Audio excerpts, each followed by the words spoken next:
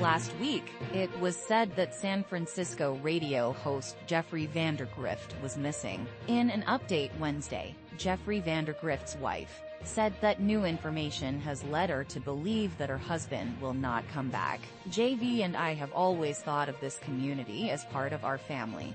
So I want to let you know that we recently found personal information that makes us think JV won't be back, Natasha Yee said in a statement posted on social media and the Wild 94.9 website. I'm telling you this with a heart full of pain and sadness. Vandergrift, who was 54 and co-hosted the JV show with his wife, was last seen at his San Francisco home on February 23.